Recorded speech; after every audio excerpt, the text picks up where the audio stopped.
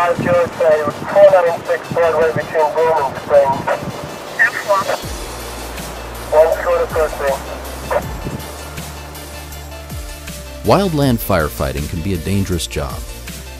Options are often limited and decisions must be made quickly. Once the call comes in, all attention must focus on tactics and strategies and making sure everyone comes home safe at the end of the day.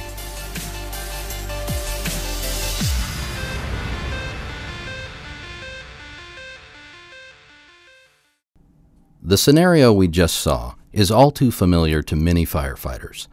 Every fire unit has high-risk, fire-prone areas that present a huge challenge, especially when conditions are extreme. Managing risk can be difficult in this environment, but what if some of the risk could be reduced before there was smoke in the air? As a firefighter, ask yourself these questions. What is it about these areas that cause the concern? Fuel loadings? Values at risk? Human-caused ignitions? More importantly, what can be done about it? In this video, we will discuss actions that can be taken before the fire that can increase firefighter and public safety during the fire. There are several ways to reduce risk and exposure before the fire. This video will discuss 3 of them: fuels management, community partnerships and education, and also fire prevention. Fuels management.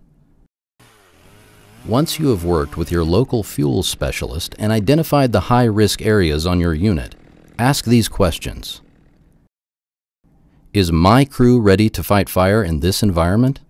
What kind of vegetation is present in these areas? What kind of fire behavior can we expect?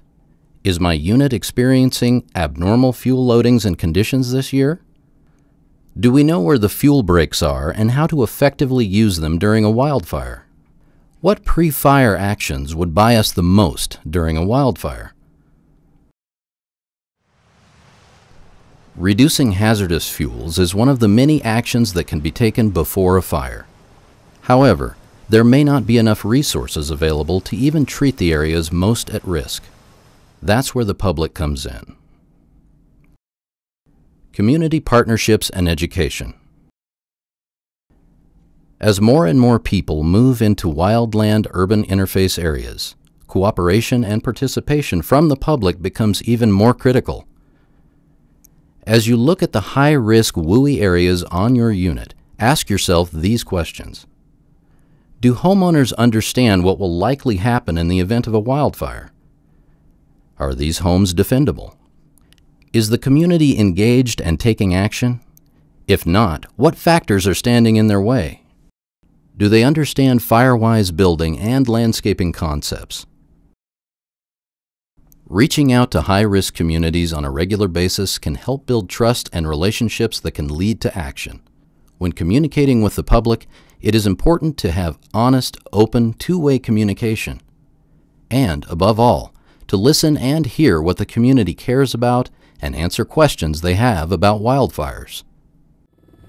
When it comes to creating survivable space, many homeowners may think what they do won't matter in the face of a raging wildfire, when in fact, it's what matters most.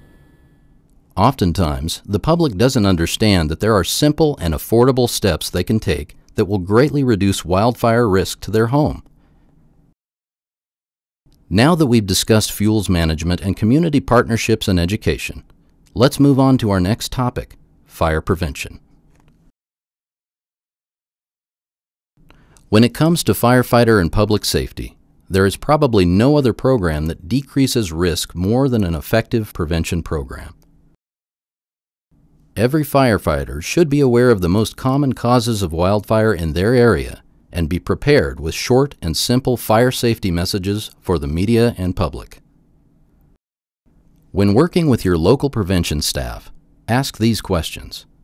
Where and how are most fires starting on my unit? What groups of people are responsible and how do we reach them? What is causing the most damaging and costly fires that threaten high-risk areas? How can we reduce ignitions in these areas? Now that we have discussed fuels management, community partnerships and education, and prevention, let's touch on a couple basic tips for firefighters. During fire season, there can be multiple opportunities for fire personnel to deliver messages. In fact, the media and public often look to incident commanders and fire crew members for information and expertise, especially when there is an ongoing fire in the area. Is your crew prepared for these teachable moments with talking points and messages on ways to reduce fire risk? Operations is only one facet of fire management.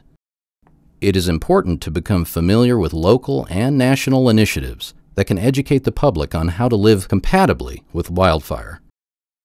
National efforts include programs and concepts such as fire-adapted communities, FireWise, Living with Fire, fire-safe councils, and many more.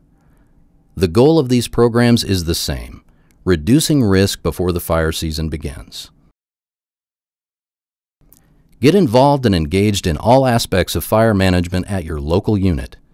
The public needs your expertise, and it can enhance your career opportunities. Thanks for watching this short video, and remember, reducing fire risk now increases everyone's safety later.